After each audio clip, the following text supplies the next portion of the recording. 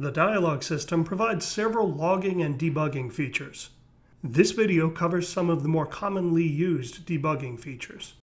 They include runtime conversation status in the dialog editor, watches, a separate variable viewer window, configurable log levels, and a runtime Lua console. When a conversation is active in the Unity editor's play mode, you can inspect that conversation in the dialog editor. The current dialog entry node will be green. Outgoing links whose conditions are true or blank will also be green, and outgoing links whose conditions are false will be red.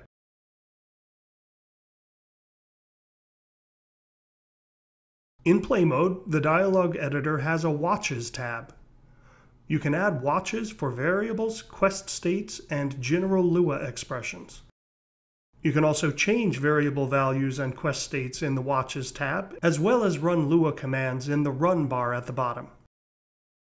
Set Auto Refresh if you want watches to refresh their values automatically, or you can click the Refresh button next to each watch to refresh it manually.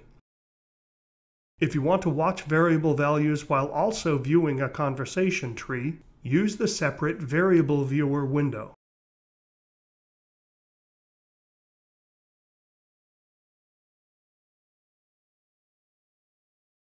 To get detailed under-the-hood logging, inspect the Dialog Manager game object and set Other Settings Debug Level to Info. In play mode, detailed dialog system activity will be logged to the console. If you make a development build, these same logs will be in the player.log file.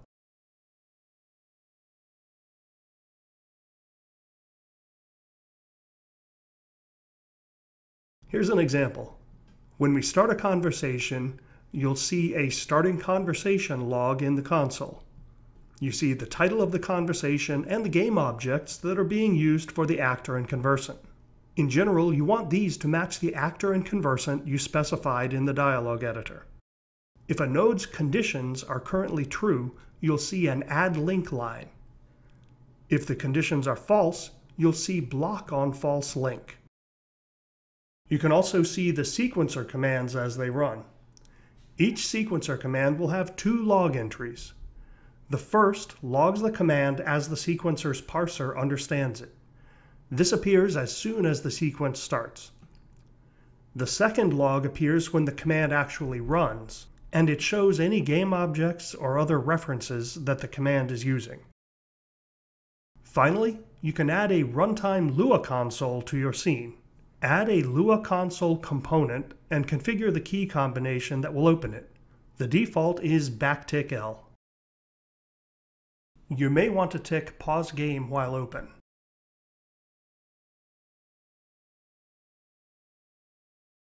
Now that we're in play mode, we can press backtick L to open the Lua console.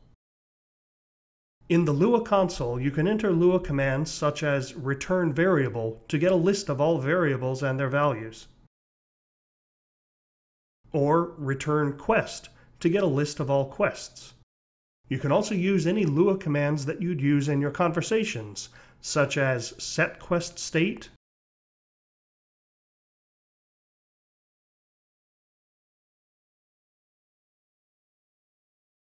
and return current quest state.